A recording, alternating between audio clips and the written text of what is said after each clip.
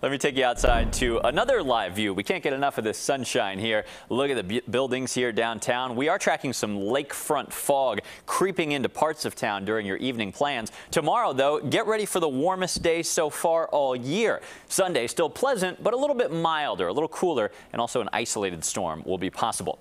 Fog. Visibility is not a problem yet, but over the next several hours, this fog starts to creep into the loop, dropping visibility as soon as 7 or 8 p.m. Then visibility may even drop at the airports for late evening flights by 10 o'clock. Keep that in mind.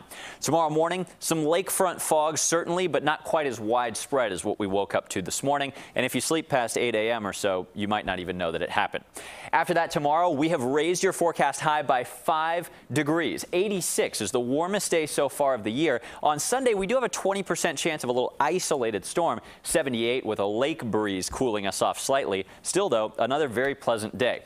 Tomorrow, though, with that stagnant and hot sunshine, we have what's called an ozone action day and an air quality alert for parts of the area. If you have a respiratory condition, you might want to limit your outdoor exertion and exercise. Rest of us don't really have to change your plans too much at all.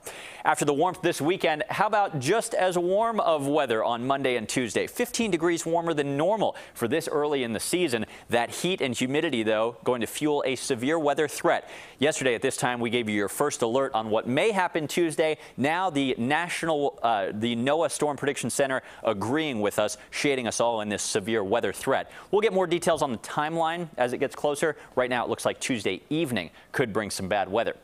And looking beyond that, of course, the following weekend is Memorial Day weekend, kind of the kickoff to summer around here. Unfortunately, the Climate Prediction Center has us in a wetter than normal weather pattern during this already typically wet month. So that could mean some storms around here over the holiday. Of course, we'll keep you advised as that comes within our 7-day forecast. Not quite yet.